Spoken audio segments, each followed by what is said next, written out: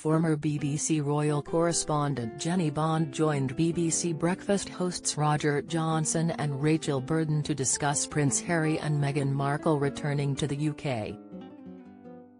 The pair are set to fly into Manchester this week to attend a charity conference, before appearing in London for another charity event. However, Jennie had some stern words to say about the Duchess' attitude when it comes to speaking to the press and airing her business, comparing her to her father Thomas Markle. Joining Roger and Rachel via a Zoom link, Jennie dived straight in on the former royals and exclaimed, "I think they are getting quite a mixed reception actually.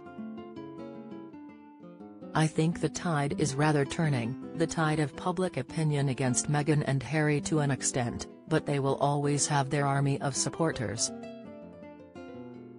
But they are here to support their charities. It's a Youth World Leaders Conference in Manchester they are going to first. Meghan is going to make a keynote speech there. Then they are off to Dusseldorf to mark the 1 year out from the Invictus Games because that is Harry's baby. He is going to attend a press conference there but not answer any questions. And then they are back in London on Thursday for another charity very close to Harry's heart, the World Child Awards." Rachel touched on the recent controversy Meghan sparked after releasing an episode of her podcast, Archetypes, the day before the anniversary of Princess Diana's death. The episode focused on how she was treated within the royal family, with claims she experienced racism as a black woman within the family when she married Harry. She asked, "We have had more stuff come out recently in Meghan's promotion of her podcast, she is referencing the family fallout. I just wonder whether strategically it is the right thing to do. What are your thoughts on that, to keep replaying some of the difficulties they have had with their own family members?"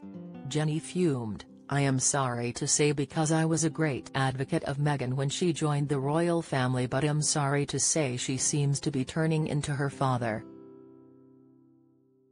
She castigated Thomas Markle, her father, for constantly talking to the press and now she can't seem to stop and now she is going on about how dreadful it was in the royal family. How she was gagged and followed everywhere and people use the N-word about her child, I mean completely unsubstantial claim and I don't know who she was referring to. Yet she cannot stop going on and on and on about it. They have a wonderful life in California, they have 16 bathrooms, who needs 16 bathrooms? They surely have all they ever wanted and yet they keep on whinging and I think a lot of people in Britain feel maybe she should shut up." Ahead of their arrival in the UK, there have been questions as to whether the Duke and Duchess of Sussex will be visiting the Duke and Duchess of Cambridge and also the Queen, who is currently staying in Balmoral. It is not yet known if Harry and Meghan will visit the Queen this time around.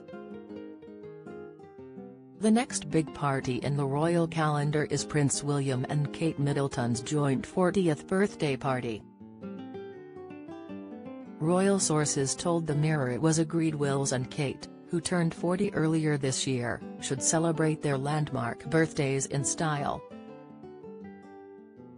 And the Queen, 96, may join them and other senior royals at the bash, if she is feeling up to it.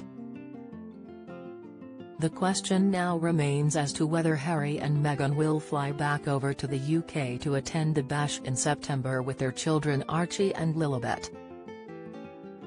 BBC Breakfast airs every day from 6 a.m. on BBC One.